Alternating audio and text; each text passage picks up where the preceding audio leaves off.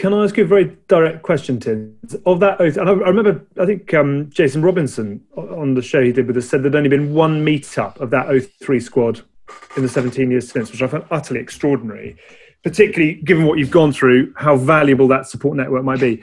The player who was most open about the struggles off the back of that was Jonny. Were you as good a friend to Jonny as he needed it at the point when he needed it? Or often does it come down to whether the player will let you in? I didn't know the depths that he took him to, and I spoke to him all the time. I kicked with him all the time. And then when he finished, obviously we finished around the same time. We had a conversation back in July 2014 about it. But then Jonny immediately gets moved on to something else, and he is notoriously hard to get hold of.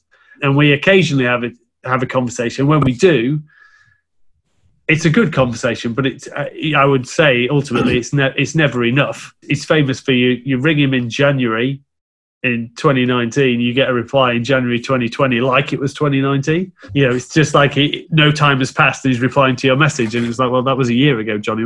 Something's changed since then. But I think that it is down to a player's realisation, because you have enough shit going on. I mean, if you're someone like Wilco, and I imagine everyone wants his time, you can get caught up in that, but then that doesn't deal with the people that you have been to. And he is right, we've only had one get-together since 2003, the 10-year reunion, which is ridiculous and farcical from everyone's point of view. And that, unfortunately, sometimes is the way it is, and I don't think it's the right way.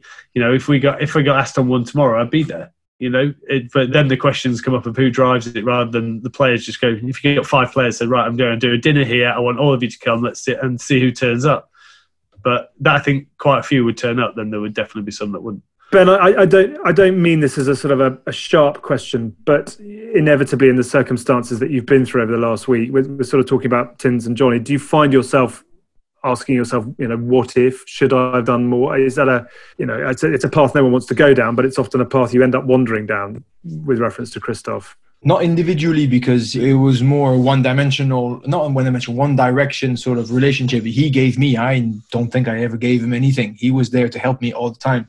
I tried to, but I couldn't. There was that sort of distance from age and respect and hierarchy that I think I would feel out of place to text him, to say, can I help you and stuff? But I did feel that collectively, like I think Mike is spot on about the fact that, I said about having the tools, that's professionals who give us the tools. But the support network is very important. And then a super important support network is, by sort of extension, still need to be connected to your brotherhood of the club.